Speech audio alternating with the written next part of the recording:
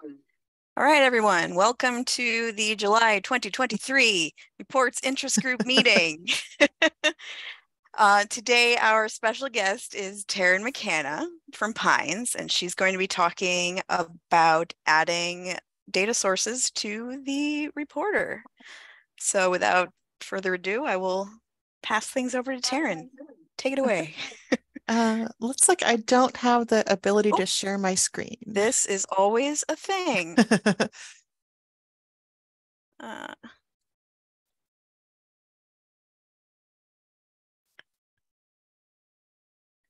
okay, try now. Okay. Yep, that works. Okay. Awesome. Now I just need to find the right screen.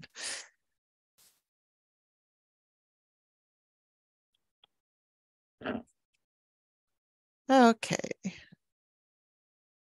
Does everybody see the field mapper notes page? Let's see. I'm so used to using Google. I'm not used to using Zoom. I can't see the chat. So if anyone has any questions or anything, I can try to answer them, but please go ahead and speak up if you have them.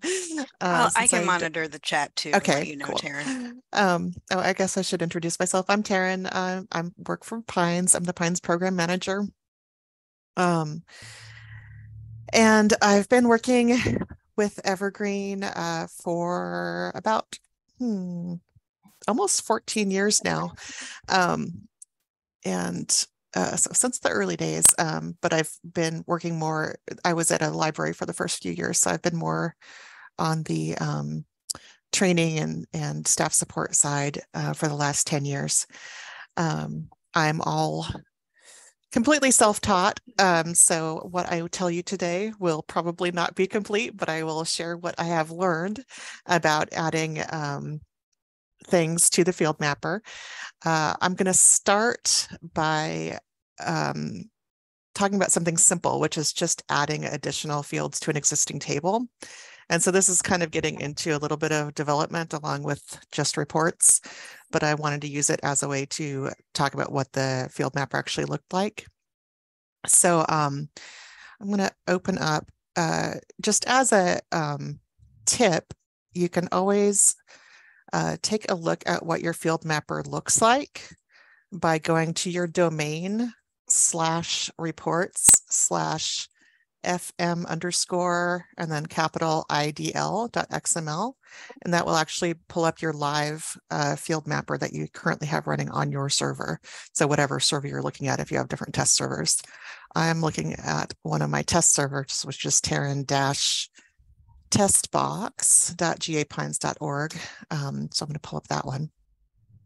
And so the first example here, this is something that we actually did in my library locally.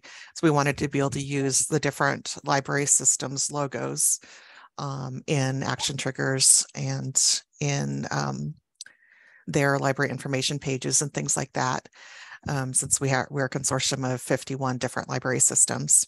And so I wanted to add a field to the organizational unit setting page to store the name of that library logo. I didn't go so far as to create an upload process or anything, which is why I haven't submitted it to Evergreen. That would be the next step, but I did add a field that just stores the text, and then I can access that from other places in Evergreen. So I've referenced a Git branch here, so I'll open up that. And that, if you click on the top row, it tells you the different things that I changed. So first of all, I had to actually add the field to the database. There's two SQL files here. One is if you were installing from scratch, I added this library underscore logo field to the existing actor.org unit table to add a new field from to that if through a new install, that's where it would add it from. And then I also created an upgrade file. So if somebody was upgrading an existing Evergreen installation, they could run the upgrade file and it would add that new column to the existing table. So then I had to update the field mapper. So the field mapper is what connects basically the database on the back end to the interface. So the field mapper makes it accessible.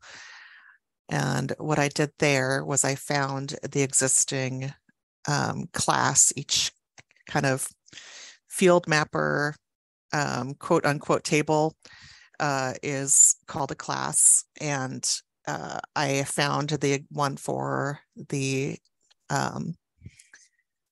organizational units, which is class ID AOU, and I added that field there. So if I go to the actual live field mapper here, and I look for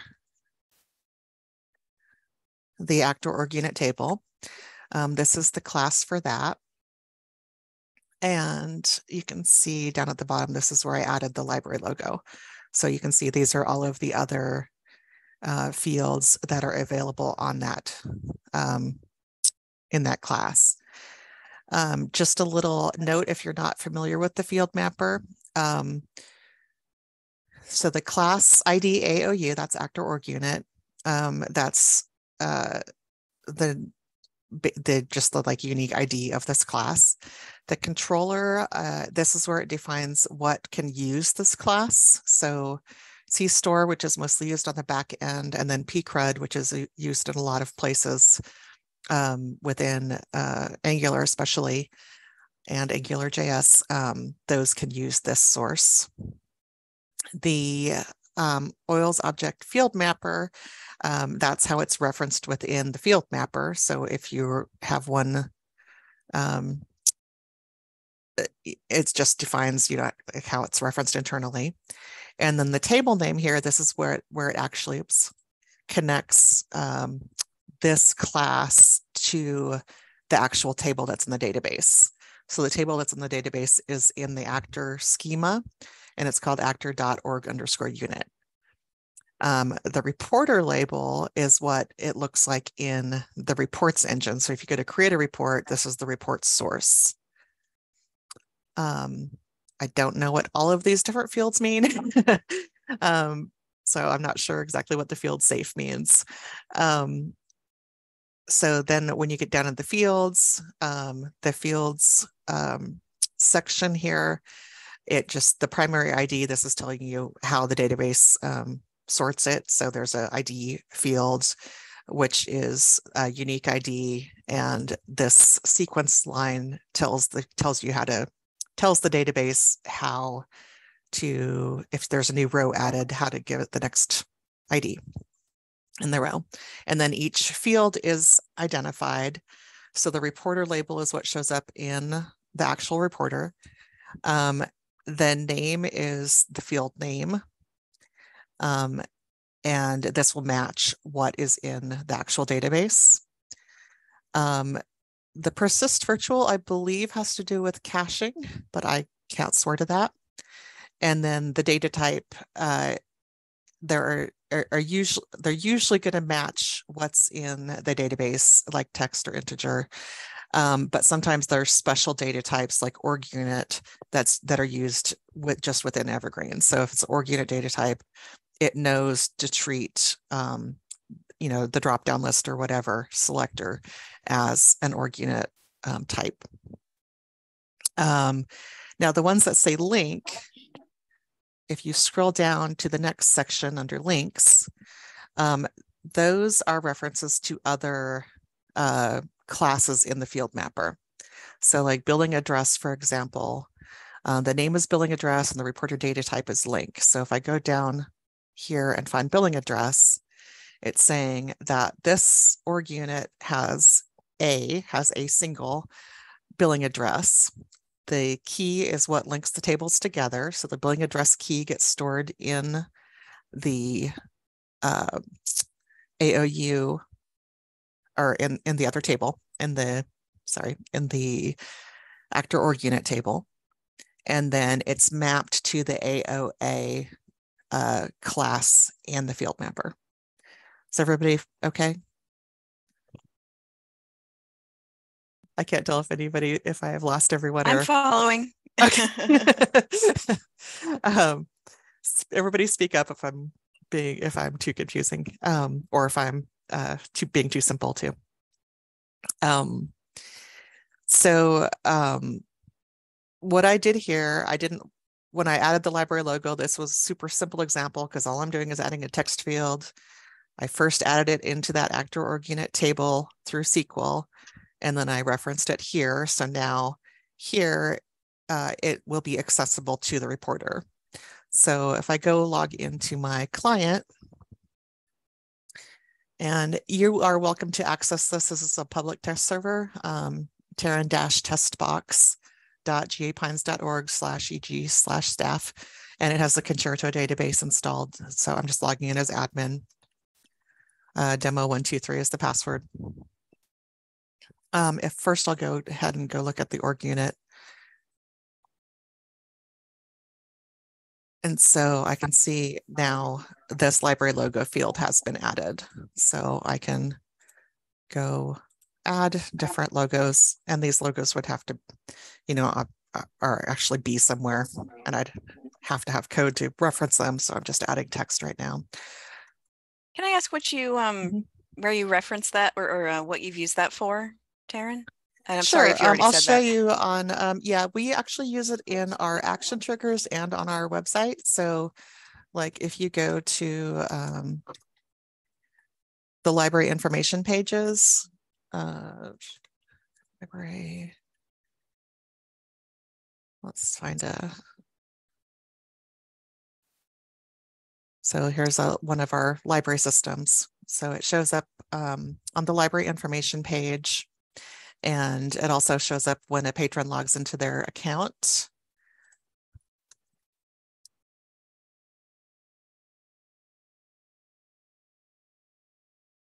So if I go to my preferences, where we have information about the home library, my home library is the state, so I have the Pines logo show up there. It shows up there. And then in the action triggers, we've updated to all I'm HTML. obsessed with those action triggers. I don't have an example handy of what the action triggers look like, but well, actually, maybe I do. Let's see. Hopefully I have nothing embarrassing in my email.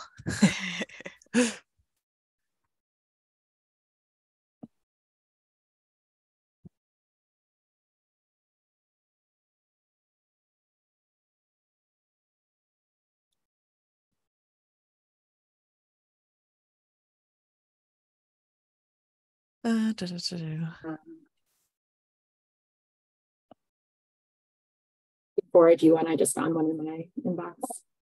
I thought I had some really handy, but I think I have them bookmarked. The ones that you sent out. Oh, okay. Try and find that. Sure. Where did that go?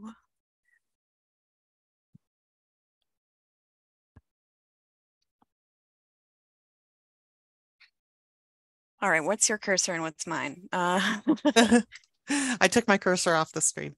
All right. That's the mock-ups that you had linked out at one time before. Did you? Okay. Did you? Oh, yeah. Sorry, I can't see the chat. Oh, Did you sorry. put it in chat? Yeah, I put it in chat. Okay.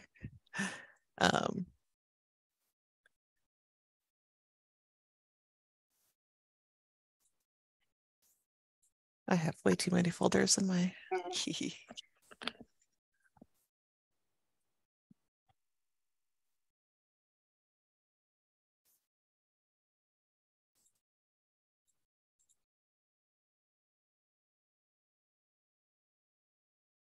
Here's one. Put one in here too. So this is an actual one. So this was one that we converted to HTML. We created we had a new user welcome notice already, and we added a follow-up one that goes out 2 weeks after the initial one. And so it's just HTML, and then we modify what content they get depending on what kind of permission group they have. So like digital only patrons will get information about how they can upgrade their card to get more access, and then their logo shows up with the library info down at the bottom. So pretty. Thank you. Okay, let's see, where was I? Okay, so the library logo's there. And then of course you'd have to do some other stuff to actually get it to show up in the website, in the OPAC and in the action triggers. But for reporters, for the reporter, if you go in now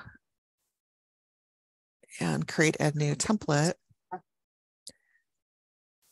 and you choose the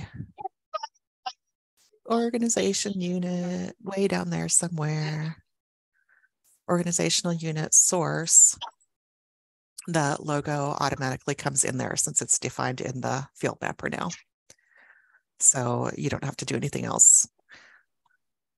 Why you would want to report on library logos, I don't know, but that's just an example of make sure the URL is right. I don't know. Yeah, or to see who hasn't given me one.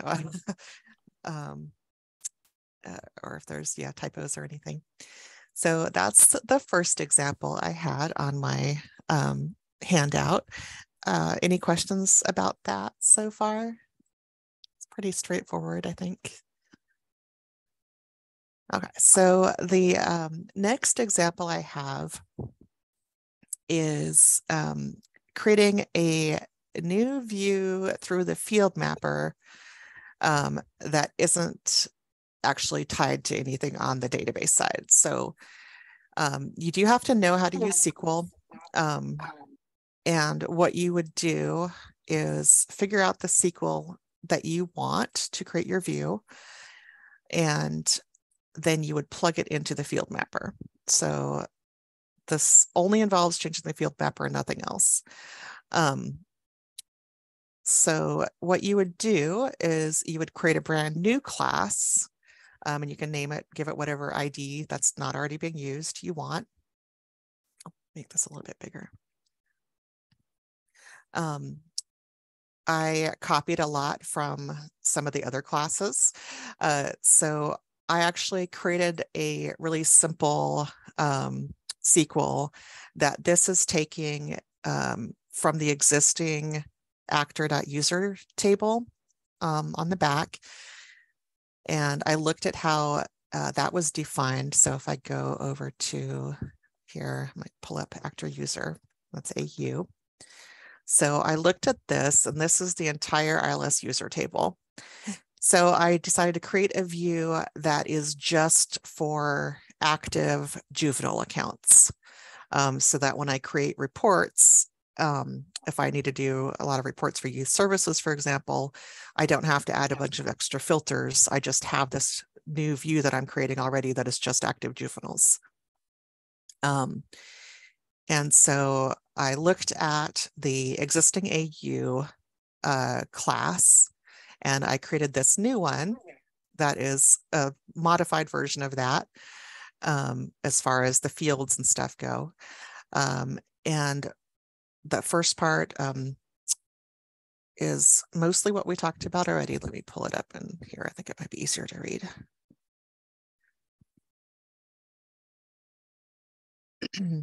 So I created a new one called AUJ. It does not have the table name link in the class because I'm not linking to an actual table.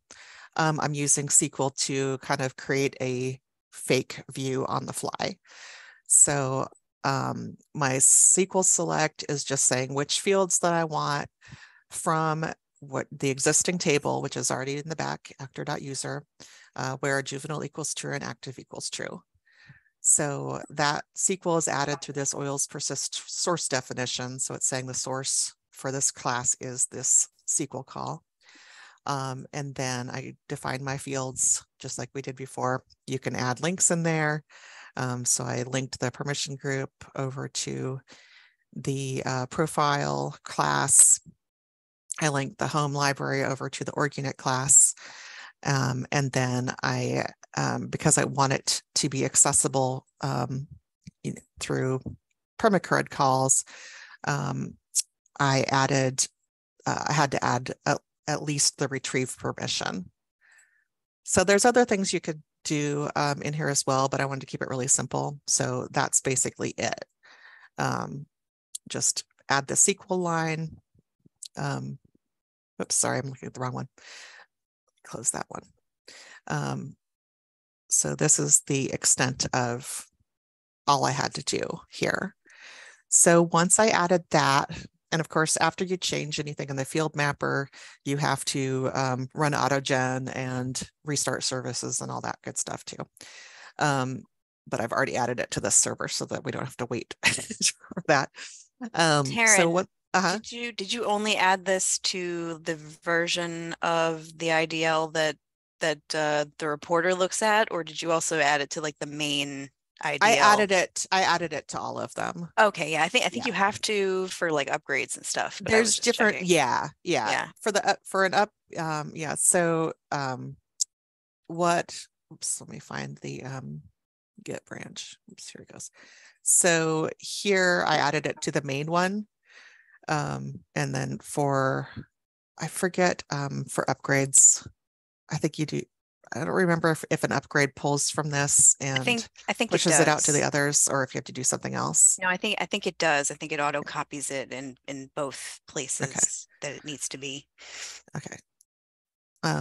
If not, then you can always copy it over manually, but I think it's supposed to pull it from there. So once that's there and everything is restarted, then what that does is it doesn't appear anywhere except in the reporter. So if I go and change this, since I created a whole new class and I called it, where's my branch? I called it reporter label ILS user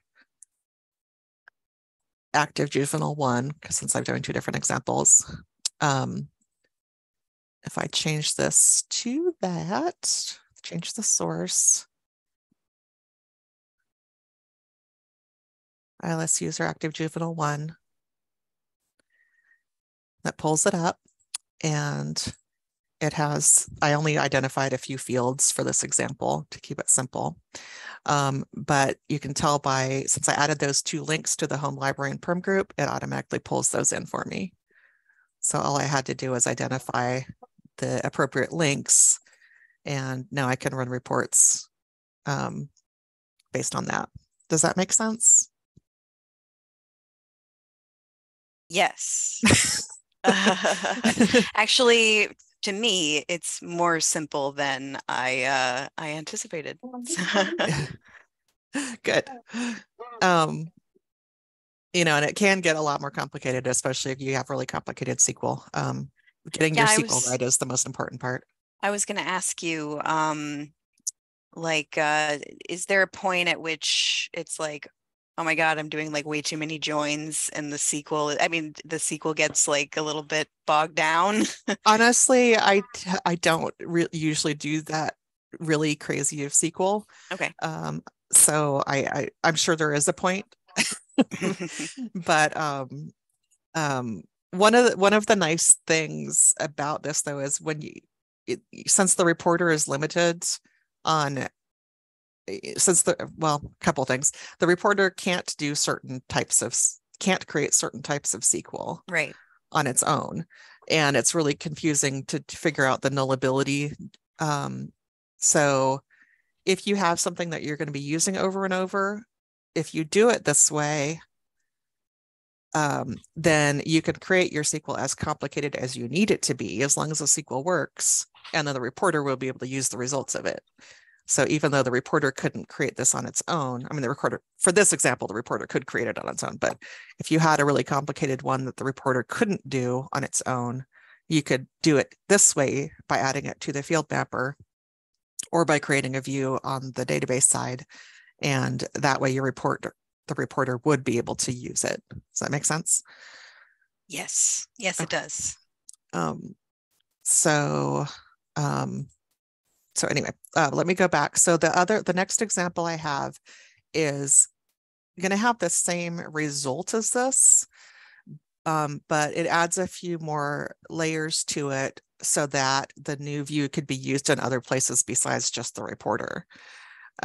So close that one. So this one, I did basically the same example, except I'm creating the view on the database side instead of on the SQL side, or instead of the field mapper side. So you still have to add it to the field mapper, but if you start by using that exact same SQL, but creating a view with it on the, not the exact same SQL, but creating the exact same, this part of it's the same. If you create a view and that is going to remain permanently on the database side, and you create the view using whatever SQL you need for your results. And then you add that to the field mapper. And what I've called that one in the example AUJ2.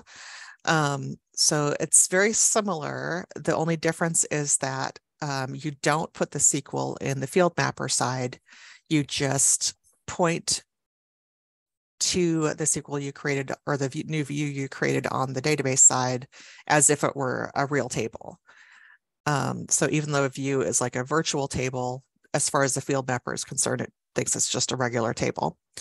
So this is pointing to the new view that I created. And the rest of it is all almost exactly the same. Actually, it is exactly the same, I think. And then if I pull that one up in here, you can see it looks exactly the same. So the main benefit to doing the second path takes slightly more work, but now that it's a view on the database side, it could be accessed from other, like, from Perl or from, AngularJS or Angular, or any place that you needed besides the reporter to access it. So that gets auto updated too. Like if you add a new account that's a juvenile account, it'll automatically get pulled in there into the view. Well, it will through the field mapper too. Okay. Because it's either way. Because it's a virtual view either way. It's not a real tape. It's not a real. I'm familiar with views, but I'm like, I don't know. This is all magic to me. I'm not an expert on them for sure. And I don't know if there are performance benefits to creating on the database side. Like on the database side, if you can like perhaps add indexing to make it search better, faster retrieval and searching or something like that. I would assume that there are more benefits to adding it to the database side than just. Well, I think I've heard that it might actually be better for performance to do the SQL in the IDL because it's only running that SQL when on demand. Yeah, on demand. And the other way, it's like having to, do the updates in multiple places, like whenever interesting. Jeff says something. Virtual IDL views where SQL is defined as are also accessible from Perl, Angular, just as any other IDL object. So yeah, okay. So I guess the advantage there is that you can consult them in the code. But there may not necessarily be like a performance benefit. So if you're just doing something that you just need reports on, adding it to the field mapper is fine. But since it's not, and if it's something that's not. I misunderstood what Jeff wrote here. He said that if you write the SQL in there, you can also access it with Perl and Angular and through the field mapper other stuff. I guess that's why you're adding the CStore. You're giving access to it through CStore. So, but you can't use IDL views in SQL queries, such as you're doing. You're reporting with SQL, and you can't reuse an IDL only view in another view query. Okay. So yeah, if you were. Okay, so you can't like link them together kind of thing. Yeah, that makes sense. All right. So if you're, so for the links, like you couldn't link here to another one. view. That makes sense. Yeah. Okay. But if you created it on the back side, then you could. Yeah. So, okay, that makes sense. That's good to know. Let's see. Karen. So Can you hear me okay, by the way? Yep. Okay, my headset is being crummy. So I was saying in chat that I had tried doing this too, and I had trouble with spacing, and Beth was asking me to elaborate on that. So can I show mine real quick and show how I failed at it for a teachable moment? do I need to stop sharing? Let's see. Yeah, I think it's only one person at a time. Let's see.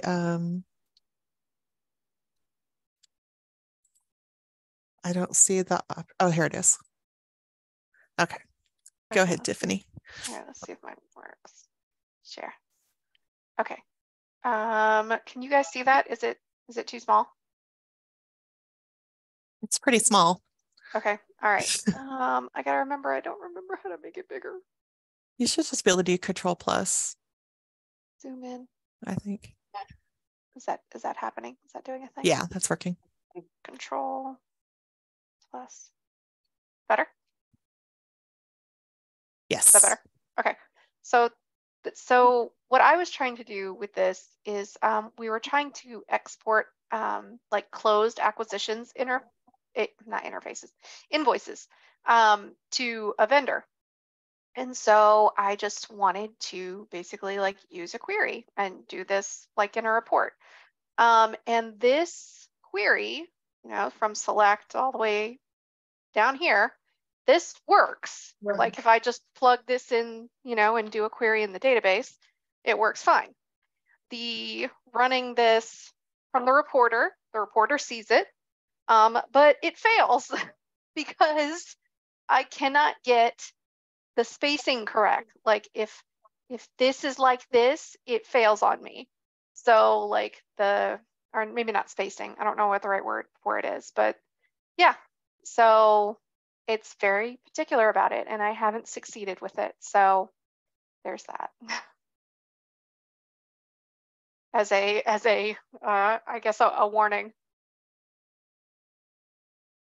And I can't tell any difference from the other ones that I kind of based it off of. It seems like it looks right, but it just does not like it. So I just figured I would share that as a cautionary tale. Hopefully you guys have better luck at it.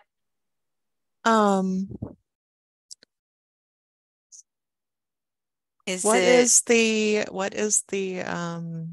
CData thing block around it doing? I have no idea. I stole it from something else. I don't know what it does. Let's see CData. Because in my tests, I've just started with select. It's not wrapped in anything, but there may be a reason why. I think this might be where I started from, this action trigger user log. Like I stole it from here because this was like a larger, kind of query thing. So I just kind of stole it from I actually don't know what CData even means. I don't know what that does. And like there's another one. So I would try it without. Maybe it's if you're doing multiple selects in the same thing. Maybe that blocks them together. I have no idea what or multiple commands. I remember my example is doing just a single one. Yeah. So like I remember Jason Boyer told me, he was like, yeah, it is particular. And so I was like, okay, cool. But I don't know if it's the CData that makes it particular or what. Where did it go? Yeah, this is mine. So I don't know. But I thought I would share. CData sections are used in XML.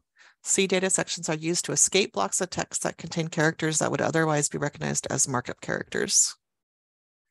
Oh. So that should be fine then. Unless you don't, do you have any, well. And so if you were doing like greater than less than signs in your SQL, then you would need to have that block around there. But you may not have to have it around there for the one you're doing. Also, like when I would run the report, and the report would it would fail, I think. And you would see in the, it'll give it like you the error or whatever, like why it failed. And I could see that it was mushing things together. And so it was failing. Like I would see that there's no space in between this and this. So I would just like constantly be like, okay, I need a space there, or I don't need a space there. And I just got frustrated with it. I don't think the spaces matter. Okay, Jeff in, I know you can't see it now since you're presenting, but he said in chat, basically the same thing. It's basically escaping special characters. Okay. So you would have to write it. I see Jeff. He said, yeah, I mean, I can share my file somewhere. So have you tried, but the SQL, if you do it on the database side, works fine. Yep. So you could just put it, do like my second example and go ahead and just create the view, which is basically just taking all that SQL that you wrote and adding the create view and then give it a view name as, and then plugging in the SQL that you created, and that will create the view on the database side. And then you can just reference it here as if it were a table. And that might save you some hassle. Yeah, I could try that. Yeah. So, well, because it may be that the things like spaces are being finicky because of the C data escaping. Like maybe it's trying to escape the special spaces as special characters or something like that too. Jeff is asking if you have a modified ideal that you could share that he could test with.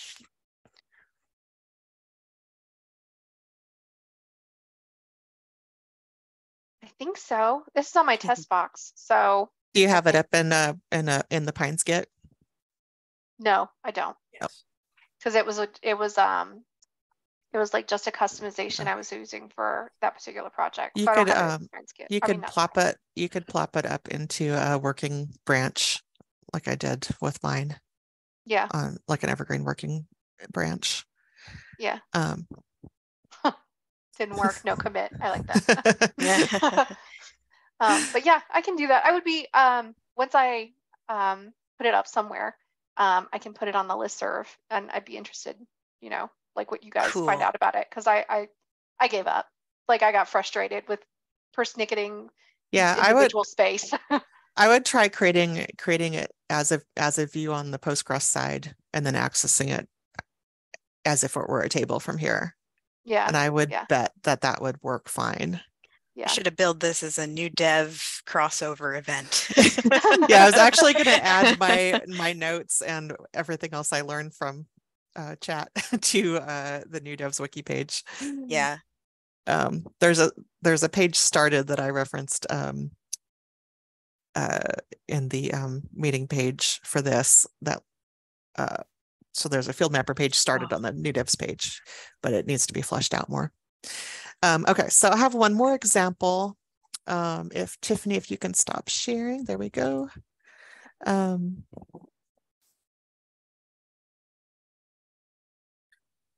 So then to take it a step further, I wanted to create a brand new table. Oh, I forgot to mention, I ran out of time when I was creating these. If you were actually going to create something to push up to Evergreen, you would also need to create, you add sorry, my brain. In addition to the upgrade file that I created here, you would also have to add it to the actors schema or whatever relevant schema. So for new installs, it would be loaded rather than just for an upgrade. But I ran out of time on adding that to the example.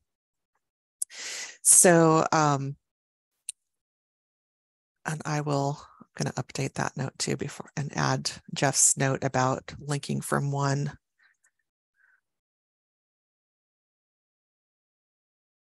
class to another.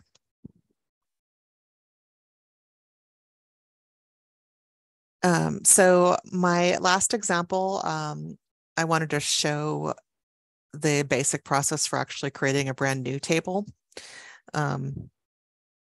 So rather than just to view a whole new table that could be accessed by other parts of the system and through the reporter. So on the branch here, there's a few more parts to it. So I had to, of course, create a SQL command first to create an actual table.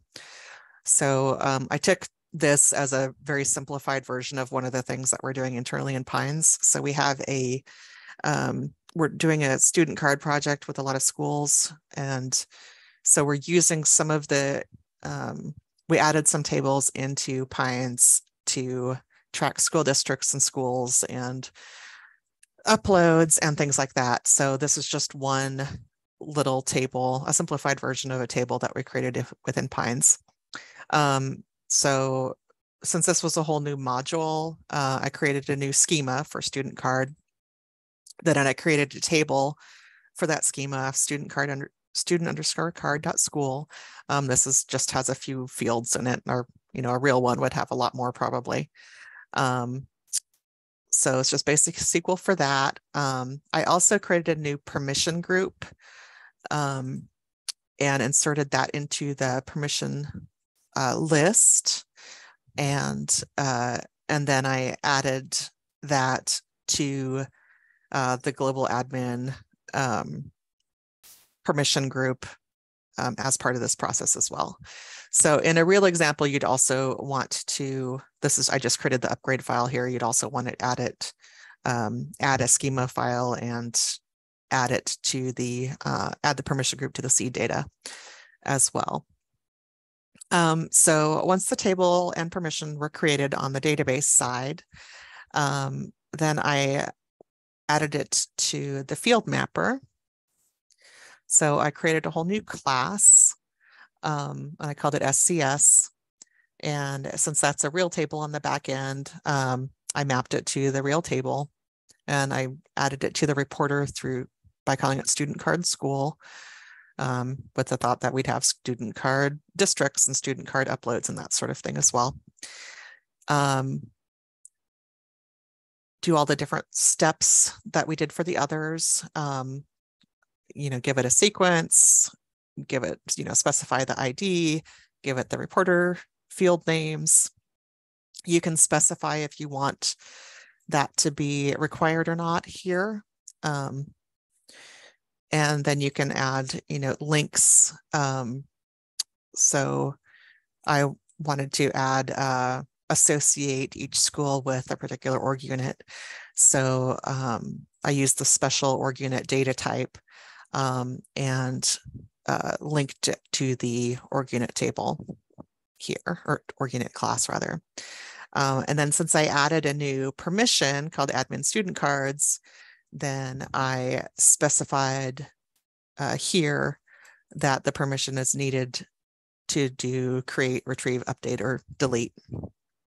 And there's different places permissions get used in a lot of different ways, but I did it here just for clarity, so that if you're just looking at the field mapper, you can tell it immediately what permissions are required by anything accessing it through the field mapper. So then also the last two things actually, I wanted to add it to an interface through Angular. Whoops. So I found I wanted to add it to the server administration page.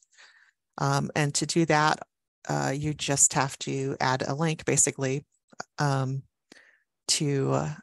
the menu. And then for the server admin menu. This part is optional, but it gives you more flexibility. You could just add it through that other file, through the menu file, and it would work.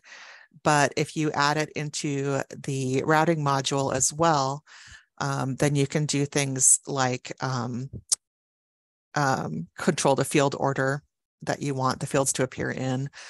And that controls the order both on the grid and in the modal pop-up when you're editing.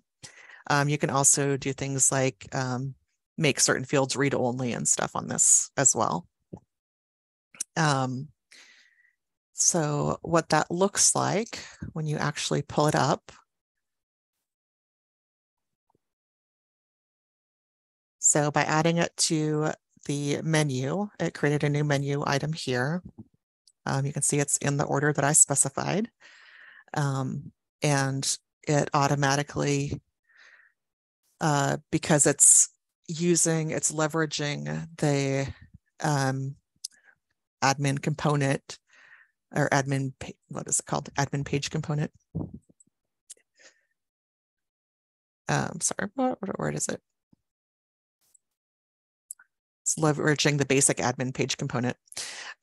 So it automatically pulls in the selector, filters, and that sort of thing. So I already created some, but since I added the permission and I gave the permission to this account, I can go ahead and add.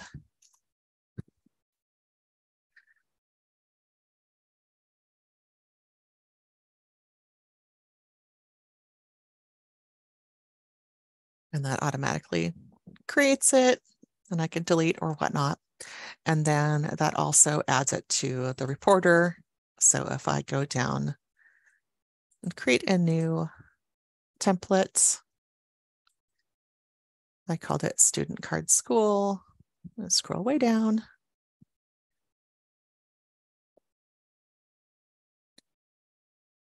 And so that's the initial fields that I created. And then I linked it to an associated library. So that automatically gives me access to everything that's in the org unit class as well. So any questions about that? Probably going to have to watch that part again. And I did, yeah, I do have, the Git branches for these. I created working branches for each example, just as a basic reference. And I will add notes to the new devs wiki as well for these. There's other things you can do as well that I didn't make a note of here, but like if it's a view that or a reports source that you're going to be using a lot, you can add a line to the field mapper that tells it to list it under the core sources rather than having to scroll down to the non-core sources. You can also. Sorry, go ahead.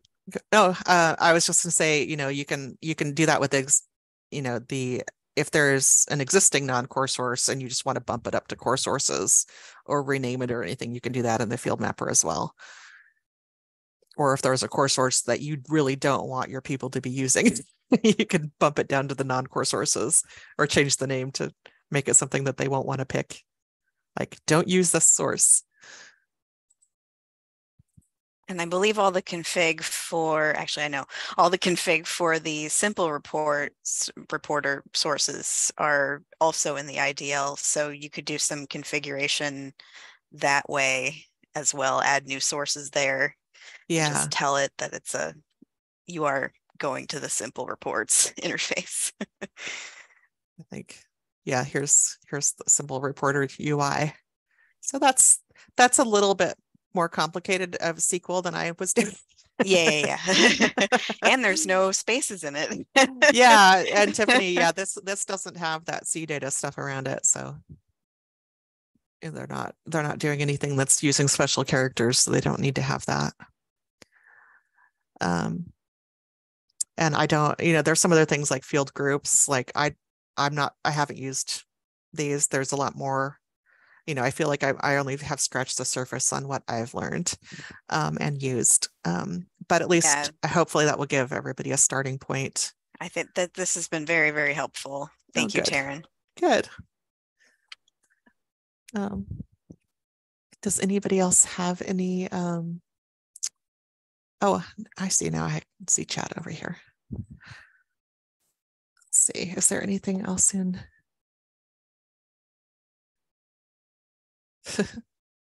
Yeah, I may have mangled what Jeff was saying earlier about views versus, SQL views versus database level views, but at any rate. I'll read through. So when I update the wiki, I'll include that information. And I did reference at the bottom of that field mapper page, the wiki page is here. And you can see it's labeled a work in progress. And like there's notes on things we want to add. And so I will add some examples. Here we have, I might add them actually to the how-to. Let's see, we have a critter report view here, which is also hasn't gotten very far. So I can add my notes to this page to flesh it out too. Oh, Jeff's saying that he thinks that the simple reports SQL is wrapped in the C data block, but it's not. It wouldn't show there because it's the Firefox XML rendering of it. That's true. Not the raw. Yeah. The raw SQL. Let's see. Or yeah, the raw XML.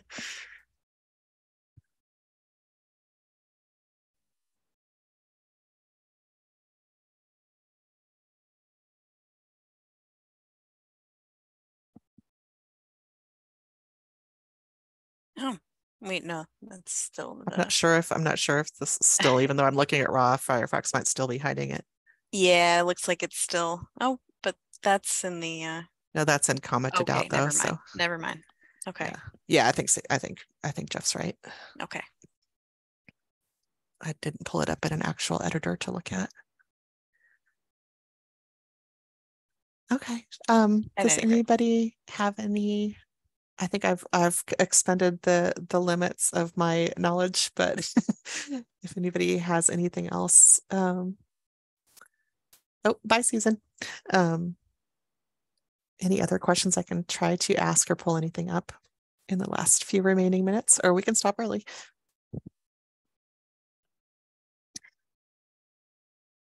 No, I think this was great, and I plan to watch it again.